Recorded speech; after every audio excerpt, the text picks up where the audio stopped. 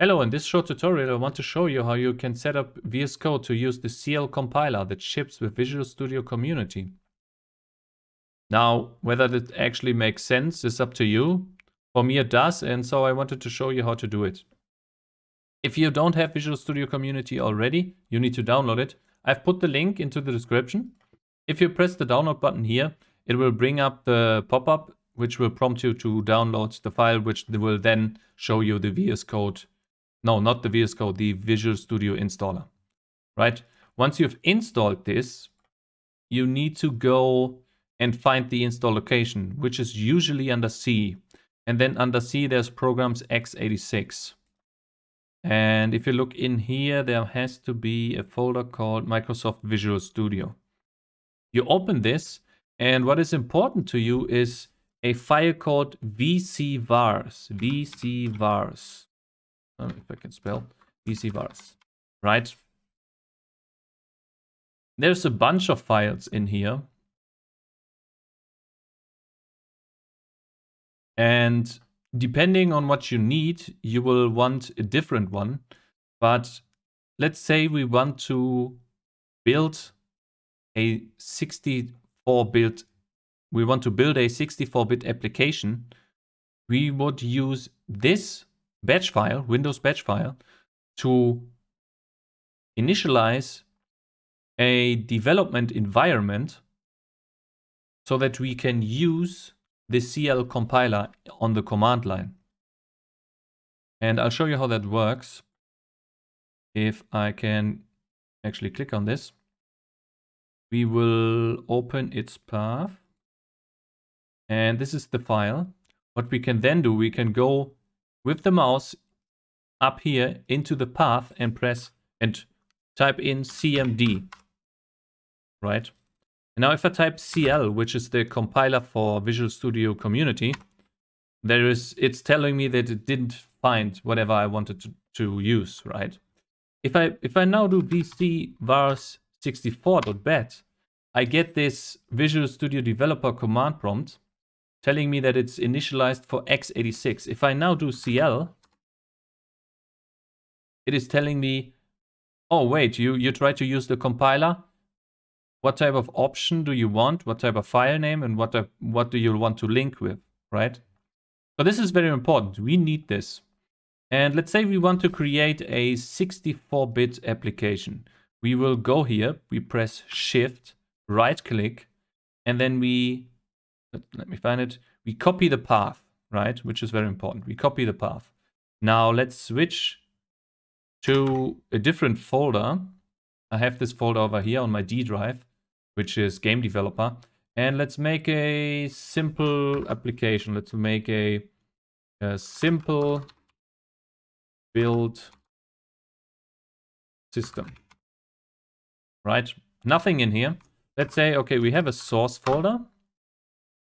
If I can type today. We have a source folder, and then we also have a, not this, we have a file called, I make it a text document, it's fine. Build.batch.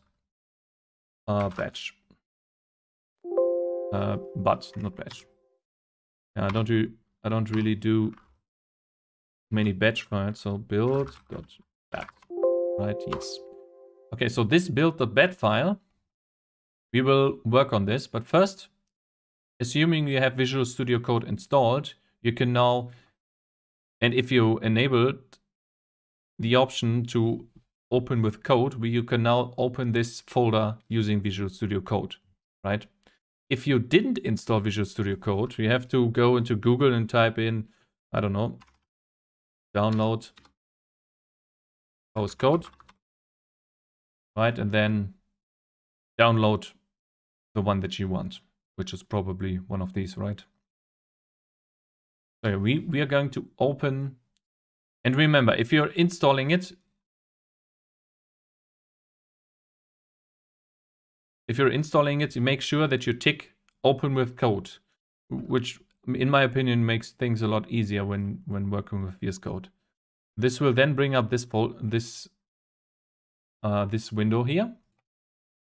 with an empty build.bat, and we will paste in the path that we copied, right? Because we'll use that one later. Okay, so before we continue, let's just create a very simple C++ program, right? We go over here into source, and we open a new file, and let's call this main.cpp, right? And we're just gonna keep it very simple. We include, we make the basic IO stream hello world thing, right? We create an int main, and we type std cout hello world std end line, right? Very simple. This is all we want to do in our program. Now let's finish the build.bat file. The first thing that I like to do, and I think that's very important, is to turn echoes off. So the path we copied, this is the important thing. We need to call this, and this is what you do in batch files. You can call batch files in batch files by just typing in call, right? We could also add some if not defined, right? If not defined stuff over here, and the environment is called dev and dir. Yeah. We could also do this, right? If we do not have this defined, call this only then. But in my experience, this will always get called, so this is probably not needed, which is why I'm going to omit this for now and just call this every time we call the batch file. You will see why later. And I like to do the following. I like to set a few variables to organize it a bit better. I like to do includes. I can actually include, right. And let's set the first one. And these are the compiler flags that we are adding now. For example, /i is for including a directory, which would be for us source, right? Source. I like to set links. And this is also another compiler flag that we have to do is link, right? And we could, for example, user32.lib. Since this is very Windows specific, we could, and you'll probably, if you set up such a build system, you'll probably use Windows stuff, right? So user32.lib is a great example, I think, right? And I like to set defines, which is just another compiler flag, /d, and let's say debug, right? We are doing a debug build. I like to then do echo, and this is what I want on the command line to show up, echo building main. Right, and then we call the actual compiler, which is CL. This is the compiler. We then add a special compiler flag, which is exception handling. And this is very important in case there is an exception in your program, how these are being handled. I don't know much about this, but all I know that it is required and makes it safer. And that's okay for me. If you want to read up on this, I put a link down in the description. Knock yourself out. Right, so now we add the includes. We then add the defines. And then we say, well, what do we want to compile? And let's just compile the main.cpp. And then we also add the links in the end. Links. Right? And that's it for the very simple build system. Now, this build system works best when you only have one compilation unit, which I have in most of my projects. If you haven't done so already, I encourage you to follow Handmade Hero on YouTube. He has a very detailed explanation on why single file build system, or he likes to call them single compilation unit build systems, can be very powerful and especially very fast. I have another project that I'm working on, which is a game, and it compiles basically in, I don't know, 1 second every time, no matter how many files I have. So yeah, but I'm rambling again. Okay, Now what we need to do is we need to add a folder vs.vscode in the root of our folder that we are working in. This is so that VsCode will call this batch file as a build task. We have to tell VsCode what to do.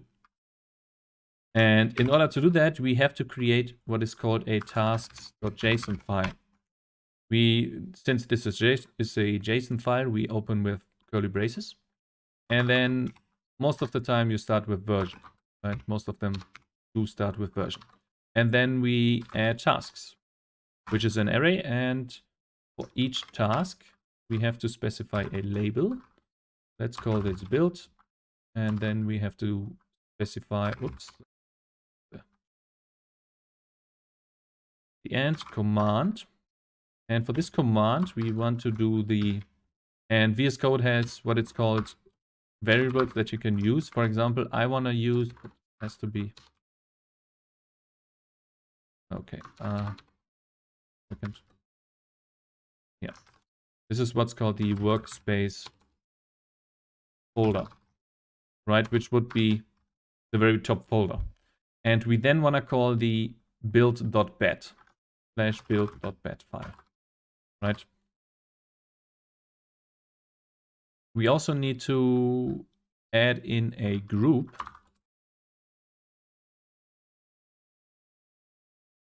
And since I fucked it up, let's do it again. Group. And you can, if you're lucky, you can choose one of these. What type of group do we have? It is a build. Is it default? Yes, it is. And that's it for the tasks.json file. This is the task that we will be calling when we press Ctrl+Shift+B, which we can do. And then down in the bottom, you can see that we successfully built it, that we have successfully built main, right? I should also remove the logos for Microsoft, but it's not that important right now. So we have the main exe now. But we have to tell VS Code what should happen when we press F5, which is starting our program. It doesn't know what to do yet, right? So, and this is what we call, what we define in a launch.json file, right? And this one starts, let me put this here, right? Yeah, it starts with version. And then most of the time it will help you out. We have to add a configuration. We want to launch a configuration, right? And the name of the configuration, let's call this run. Oh, let's forget this. Boom. Then we have a program that we want to run, and this is where we add these variables for VS Code again, which is the workspace folder. Right, and we want to call main.exe. Let me just check if this is correct. Yep. Boom. I think. Yeah. And there's no much since. Okay, so I'm missing type and request. Type. And I don't know much, but what we have to type in here is cpp vs debug. And not 4 times, but... Okay. Usually I just do this. Okay, I need request. Launch. Yes, we want to launch. And the current working directory is the workspace root. I like to use workspace folder. I don't know if there's much of a difference. But if I now press F5, you won't see much. But it actually ran main. What we could do here in our main.cpp, we could do a while true, right? And then continuously, I guess, let's just do it like this, right? Build this again, successfully built, and then it's constantly running and making our hello world output go crazy. So yeah, that's it. I guess, thank you all for watching and see you next time. Bye.